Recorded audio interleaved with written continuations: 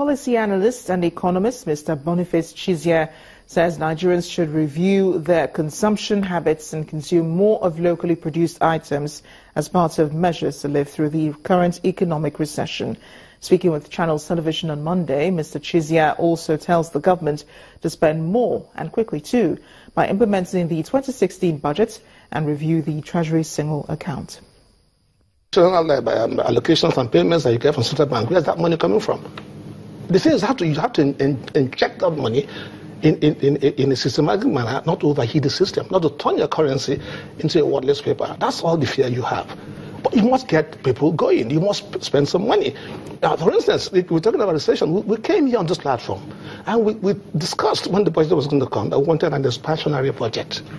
And I said to you, in that budget, we had a plan to implement that budget. We had a borrowing plan, and that plan is not being implemented for goodness sake.